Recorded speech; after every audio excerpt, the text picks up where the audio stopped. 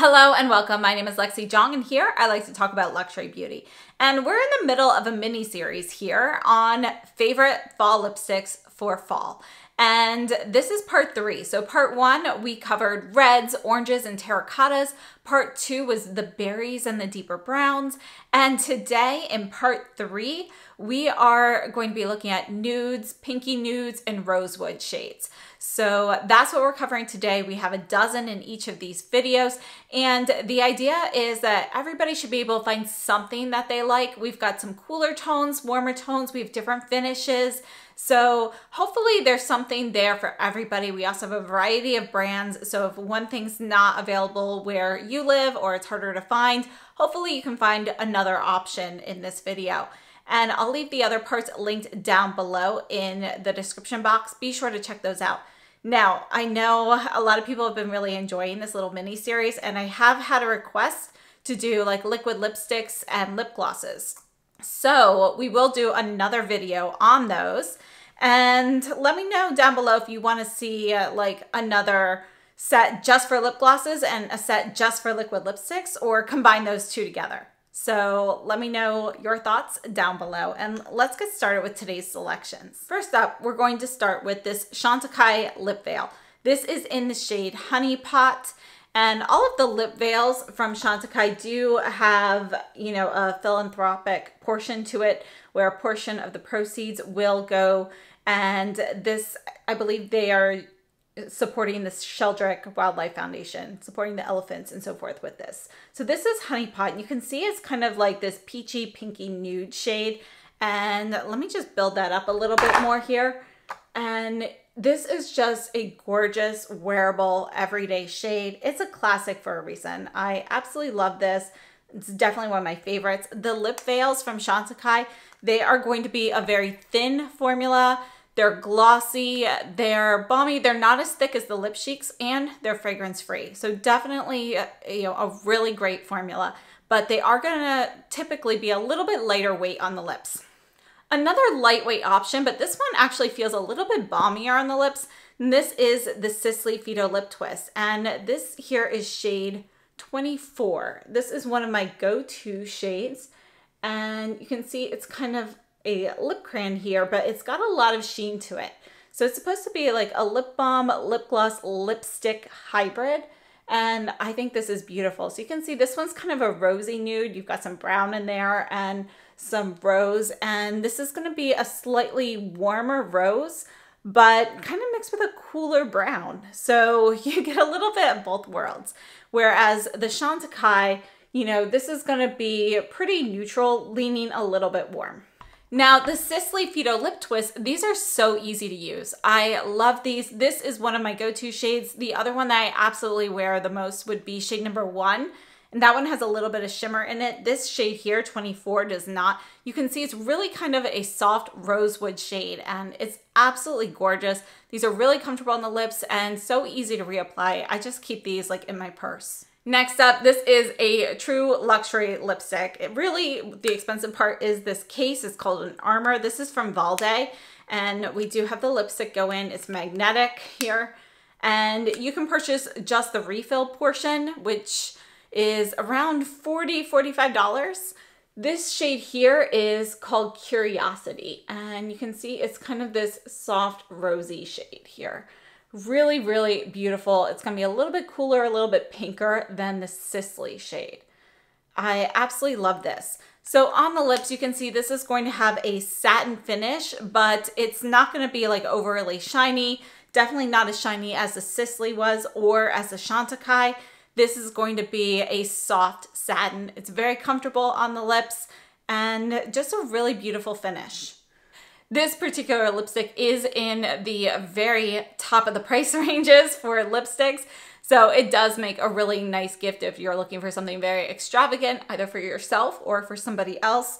But it's a really beautiful product. And again, the Armor is the case. You can put as many different refills in there, you know, switch them out easily anytime, kind of like the Guerlain Rouge G cases. Which brings us to our next option. So this is from the holiday collection from Guerlain. This here is going to be shade number 8, Nude Alchemy. the beautiful stars on here. And this is going to be in the Rouge G Satin line. And you can see this is going to be a peachy nude. And it's going to be, it's pretty neutral actually. Because of the peachiness, it does run a little warm, but it's pretty neutral. I think it's a great everyday shade. Since I picked this one up, I've been wearing this nonstop. Now on the lips, the Guerlain Rouge G Satin, very comfortable. It has a finish that is going to be just kind of in between the finish of the Valde, which is a little bit more of a satin matte in comparison, and the Sisley, which has a bit more shine to it. So this one is going to have a soft sheen, and it's just really beautiful, really comfortable, great everyday shade. Next, we have one of the Givenchy Le Rouge Deep Velvets. This is one of my absolute favorites, and this is my favorite nude matte or velvet. So this one here is shade 10, Beige Nude. Look at this beautiful, beautiful shade. So in the bullet, I feel like it looks a little bit peachier and lighter than it actually does on the skin, but you can see this is going to be a warm nude with a touch of rosewood in it actually. So I wouldn't say it's super beige. It's actually more of a rosewood mixed with some beige. Now when you look at this on the lips, if you put on a lighter layer, you can definitely see more of that peach, the peachy beige undertones in this lipstick. But once you pile this on, you see a little bit more of that rosewood, a little bit more rosiness will peek through. It's a really beautiful finish. I find the Givenchy Le Rouge Deep Velvets to be very soft and plush on the lips. They're not drying for me at all, and they have a really great longevity, so they really perform well throughout the day. Next, we have another Byredo favorite here, and you can, again, put the lid on this way, so it's kind of like a little bit of an S, or you can make it concave and convex. This one here is from the Shimmery Nudes collection that came out last year, and it is amber and furs. And look at this beautiful, beautiful color here. You can see that there is going to be a sheen to this, and it is just going to be a really beautiful rosewood brown shade. So while we looked at this one having rosewood, a little bit extra peach in there, and kind of a softer nude, this is going to be like a deeper brown mixed with the rosewood. So again, this is part of the Shimmery Nudes collection. There's not really any glitter in this, but it's just the way the light hits the finish on this that makes it seem to shimmer in the light, and it's just really beautiful. On the lips, I find the Byredo lipsticks to be incredibly comfortable. They're fairly long wearing for a satin. You're getting like maybe 5 hours or so, and I absolutely love them. These are heavy duty metal cases, so they're really nice. And this one is almost like a soft metallic, not quite enough to call it a metallic though. So I think it's just really beautiful, great shade. And this one is going to be fairly neutral. So it's a little bit deeper than one of the ones that we've looked at so far, but it's going to be fairly neutral on the spectrum. Next, we have the Sisley. This is the Fita Rouge lipstick in 15 Beige Manhattan. Definitely a favorite shade here. The shapes of these bullets, by the way, you can like kind of turn these. So I like the shapes of these as well. I think they're fairly easy to use, and they're a little different than everything else. And again, we're looking at kind of these like rosewood shades here. This is going to be kind of a soft rosewood beige shade. This is kind of right in between the Byredo and the Givenchy. But this is going to be a satin, just like the Valde. This is going to be a softer satin in finish, not quite a satin matte, but closer to that than many of the other choices that we're looking at today. Next, we have Dries Van Noten. This is a matte in shade 15, and this is kind of a mauvey brown shade. You can see this is like a plummy, soft brown. It's almost like a little hint of mint chocolate mixed with mauve. It's gorgeous. So I think this is a really beautiful shade. It's also really unique. And because of those mauvey tones, this is going to run a little bit cooler. On the lips, these matte lipsticks from Dries Van Noten are very comfortable. I really like them. They do dry to a more powdery finish than the Givenchy, which kind of remain a little bit more emollient.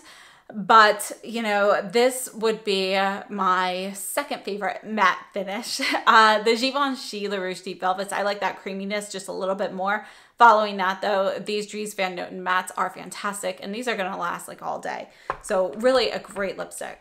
Next, we have one of the Dior Addict Lip Shines, and this one here is going to be, it's actually written down here on the refill, but this one is 418 Beige Oblique.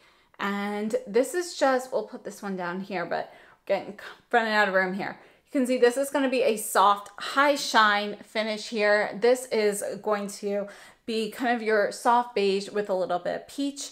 And again, we have high shine, and this one is not technically one of the glittery ones, but it does seem to have just a little extra shimmer to it, even though there are no actual glitter particles. So on the lips, these are really comfortable, but these wear more like a lip balm, so you're going to want to reapply these every 2 to 3 hours, but it's a great product to have like in your purse, just top things off, get a little extra shine, a little extra color. I find these to be really comfortable, and you can switch cases on these as well. Next up, we have a Valentino lipstick. This is going to be 123R, and I really loved this whole collection that Valentino came out with. And this came out, was it the beginning of the year or the end of last year, but this is 123R.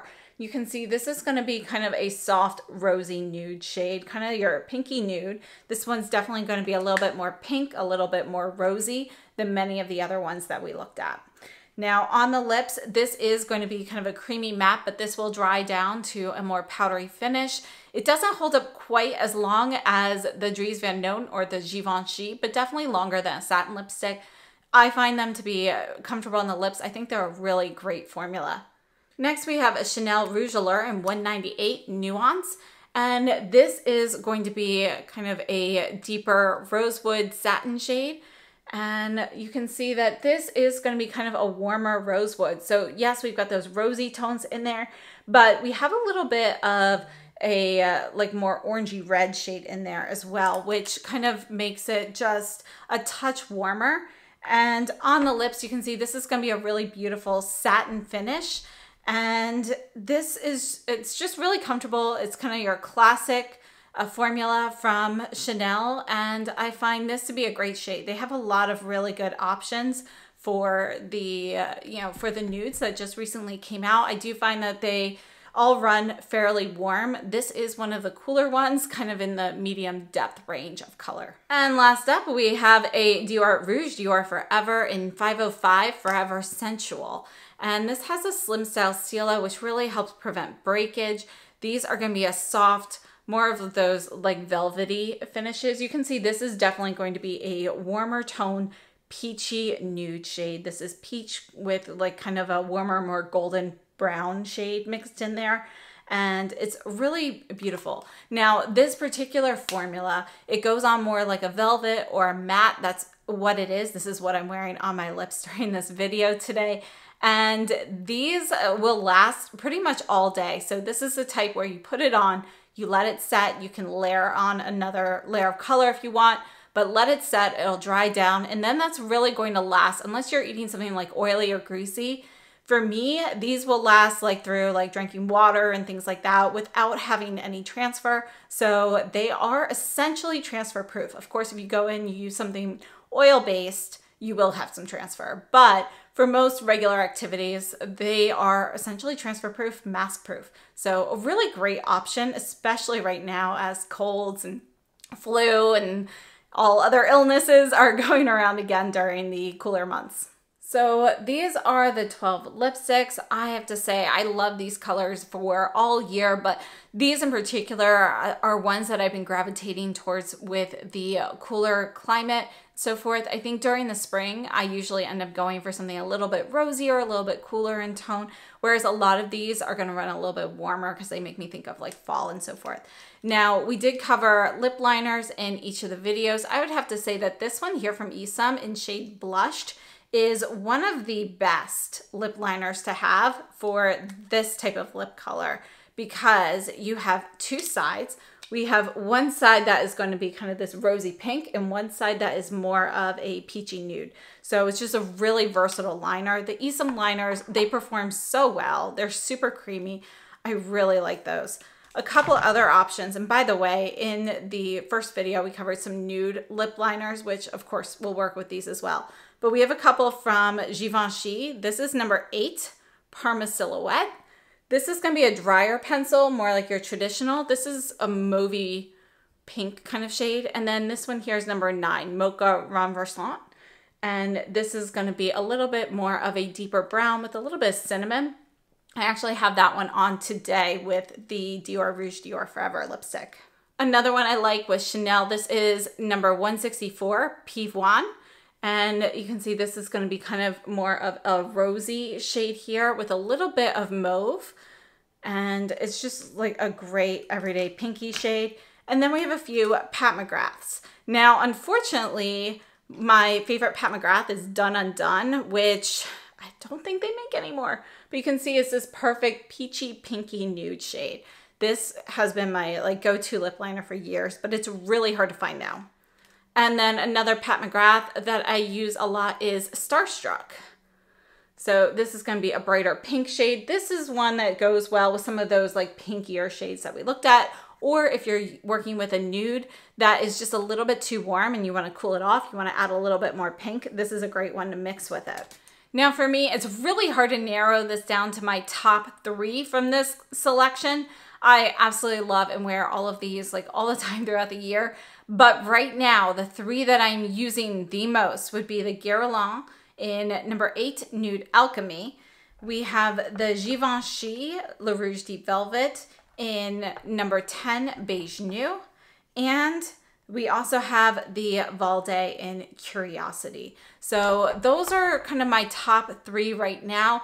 But again, I wear and use these all the time throughout the year. So these are all favorites. So I hope this was helpful. Please let me know what you think, what favorites you have, what you've been wearing a lot of. Love to know down below in the comments. If you like this video, please subscribe and share. And thank you so much. I hope to see you again very soon and have a great day.